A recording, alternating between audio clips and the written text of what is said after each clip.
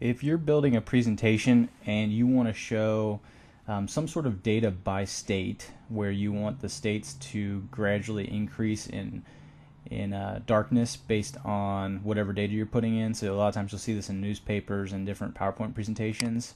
And I'll show you an example of what I mean here.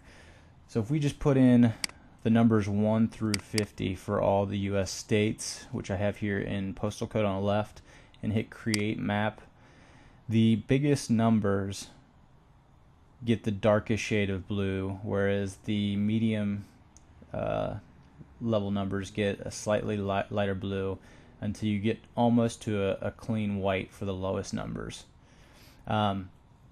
You can do this using Excel. As you can see, I've done it myself, but it is a very time-consuming process. So I've actually got this very thing for sale for $5 on my website, which I think is a very affordable price, especially since some of the commercial versions are like in the thousands of dollars. Granted, they do way more things, but I have been looking for this for a long time, so I decided just to try to create it myself, and I pieced together different things on the web to create it through different tutorials and stuff. So hopefully this helps, but I'm going to walk you guys through it. If you determine that it's too time consuming or painful to do the same thing, you can go ahead and just go to condensedmba.com, and I'll put a link in the show notes to where you can purchase this. I presently have the US, all of Europe by country, and Africa by country, and I plan to do many more moving forward. So if you have any map needs with this type of thought process behind it, you can probably eventually find them at that site at one point. So I'm going to go ahead and delete the directions here so you can see some of my formulas that I've hidden just to make it look a little cleaner. And we'll go ahead and format these. I presently have them formatted to be completely not non-visible. But let's go ahead and make them visible here. And then there's a couple more lines of functions down here. I don't remember how many. Let's format these as well. Whoops. So here the basic premise is we have a US state map, and the difficult thing here is you have to find one where every single state is its own picture. So this is very time consuming. If you can't find it online, you have to actually get a map and then outline these, and it's just a pain in the butt, and it's extremely time consuming. And there's some out there that you can purchase that are built like this. But regardless, here is the first need, is a state map, individual states, and then you have to go in and name every state something unique, and I've named them by their postal codes. And then states that have multiple little islands or multiple parts, you need to group them and then name them as one name.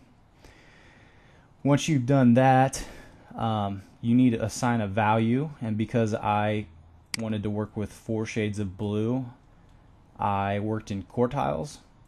So these cells here look at any inputs that the user makes and puts it into 4 separate quartiles, so that I can then do an if-then statement and assign a 1, 2, 3, or 4 to the amounts that the people put in. And the biggest numbers are in the 4th quartile, the smallest numbers will be in the 1st quartile, and this equation here automatically assigns that value. And then to make the actual colors change, you have to do a little VBA code which tells Excel where to look and then what shape to change. So in this case it says look at D2 to tell it what to change the Alabama picture to, and then you have this if-then statement that tells it what color and transparency to make it based on the value. And now the not difficult thing, but that VBA code needs the number to be a non-equation number. So even though this produces 1 through 4 from an if-then statement, that particular VBA code cannot recognize this as a number only, because all it sees is this big long equation. So you have to copy and paste it as a value over here. And basically what this button is a macro that does that for you. So as soon as you hit create map, it highlights whatever's in this row and then pastes as a value in this column. And that's what the VBA code is looking at. And that's why we have this D2 Alabama is the same here. D2 Alabama, D3 Alaska, D3 Alaska. This C column here is actually completely unnecessary. I just thought I was going to use percentages when I first started, and I decided it would be better to use this format here, so I could actually delete this, but it was already in there, and it would be a pain in the butt to change all of the VBA code. And the problem with the VBA code is also you have to do that same if-else statement for 50 iterations, because you have 50 different states that you have to reference. Then next, if you want the labels, which I have another version that's $3 that doesn't generate the number if you just want it strictly to be color based. This is a little text box that you make the actual text box equal the value the person puts in. And so you have to do this again 50 times, and then some of these northeastern states were so small I had to create text boxes that also included the state names so that you knew which they were pointing to. And then you have to group all of these arrows and text boxes together, so when the user clicks on this box to put in their presentation or wherever they're going to put it, it highlights the entire thing. And then to give the user a auto-populated legend, I've put the 4 colors, or a close representation of the 4 colors that exist within the map, and then I use a concatenate function with the round function off of these cells here, so it automatically gets populated with the range that is depicted by each one of these colors. One final thing I did, and this was just because I didn't know the size of each individual piece of data that people were going to put in. So for instance, if they were doing populations and these numbers were in millions, and the numbers were, let's go ahead and just change that to be a really big number, and this to be a really big number. Add another 0 here. If we go ahead and create map, this kind of gets ugly, or at least I think it's a little confusing or not very pretty. So if you wanted to just say in the title that these are in millions, you could divide all your numbers by millions, and it kicks it down to the millions value. And then if you make a mistake, you can multiply by 10 all the way up until the original value, and you can do this by different factors of 10.